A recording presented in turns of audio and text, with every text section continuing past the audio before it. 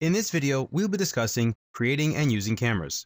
If you'd like to follow on with this video, please open the file 2001 creating and using cameras.dwg located in the training folder as discussed in the working with this dataset video.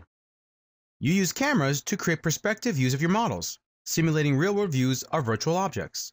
Just like using a real camera, the resulting views are based on the camera's position, target, field of view, and lens properties.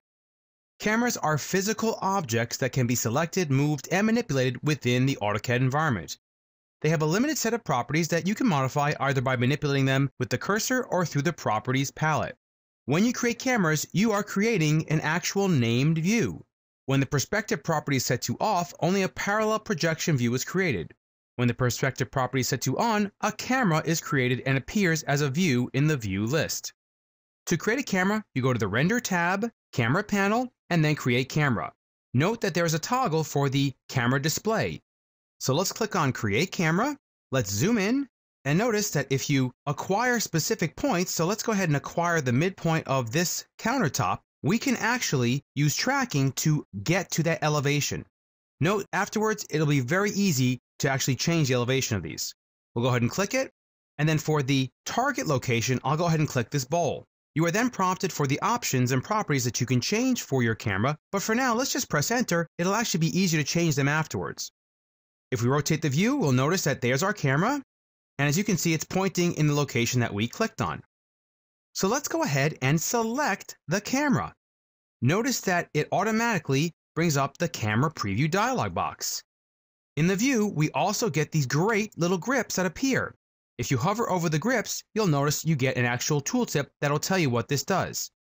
So if you want to change the target location, you can simply pick this blue grip here, and notice that you can actually now start snapping, and this view will update automatically to show you the different spots that you're actually targeting. Using the camera view is a great little way to actually visually see your design and kind of fly into the drawing. Note these grips here allow you to change the field of view. So I click on that, notice how I can actually change that field of view. If you're having problems with it snapping accidentally, you can turn off 3D OSnap and OSnap to allow you to kind of just see the actual design as you want to. This is really cool. There's also a grip here that actually allows you to rotate and move the camera around your view. Again, it's really cool, especially if we set this to polar tracking. It allows us to rotate the view around the design based on where we are located. I'll press escape. That still keeps the camera selected. You can also go to the Properties palette and change any of the properties right here. So this is actually another location of where you can change, let's say, the Z height.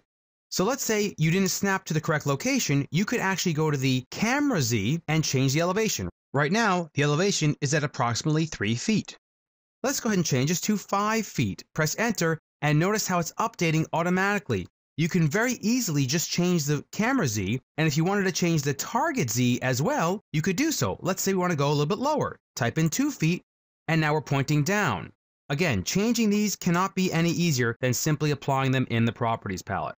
You can also change the visual style here to minimize the processing speed that is happening while you're viewing your design. So what actually happens when you create a camera view? Let's go ahead and press escape, and let's go to the Home tab, View Panel, and let's look at the Named View dropdown, and you'll notice we actually have a named view called Camera 1. So if we click on it, it actually will bring up that camera in our view. That's even cooler. Well, guess what else you can do? You can actually change the properties of the named view of the camera view. So let's go ahead and click this dropdown here, and we'll click on View Manager. This opens up the View Manager dialog box, and here is our named view called Camera 1. You can actually rename it if you want to. So we'll call this one Front of Cabinet. So it makes sense to you if you come back into the file and you can view your design.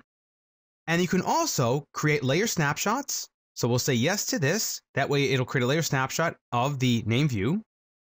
And let's change our visual style to realistic. So you are actually able to change the different properties as you need to of the camera view. We'll go ahead and click on Set Current, click OK. And now we have our view set to that visual style. If you change those properties or settings at all, it'll update the named view automatically. Very cool. Let's go ahead and create another one, and let's create it from this location here, looking out our window, and let's say we want to actually add a background image to our design. So first I'll set my visual style back to 2D wireframe, and we'll right click on this and make sure we're set to parallel. That way, when we rotate the view, it gives us the real true rotation and not a projected view. So I want to create a camera view snapping from this cabinet here, looking outside this way here. So we'll go to the Render tab, Create Camera command, and I'll go ahead and turn on my snaps. And let's go ahead and snap right there, and we'll point out to the center face of the actual window. We'll press enter, and now we'll go ahead and select the camera, and notice how it's automatically showing it to us at that window. Again, this is really cool. Let's go ahead and change our field of view to show a little bit more of the kitchen. I'm going to go ahead and turn off O-snapping so I don't accidentally snap, and I can just go in here and just change it as I need to. So let's say we want a view of something like that. Note that you can also change the height of the camera if you need to, by simply moving it up like so if you wanted to. And as you can see, we're now seeing the ceiling and so on. Let's say we want to add a background view to this actual camera view.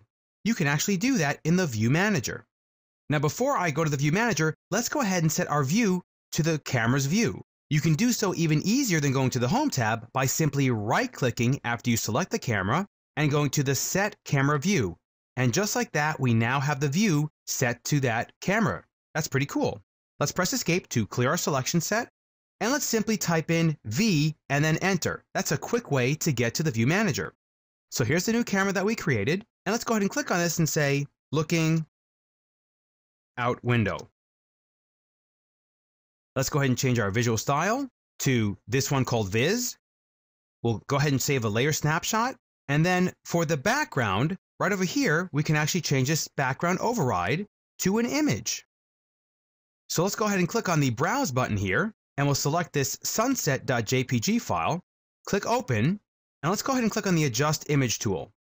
And here's where you can actually adjust the background image. So right now, this would actually only stay in the background. If we click on the Scale, and then we click on the Stretch, it'll actually stretch it across the entire background of the drawing view. Let's go ahead and click on OK. Click OK here. Let's click on Set Current, click OK again, and now we've got that background view automatically showing in the background there, with all the shadows and the rendering materials and so on. This is really cool stuff. One thing to note, if you delete the camera, it also deletes the named view. Note you can toggle this off to turn the display of your cameras off. This concludes this video discussing creating and using cameras.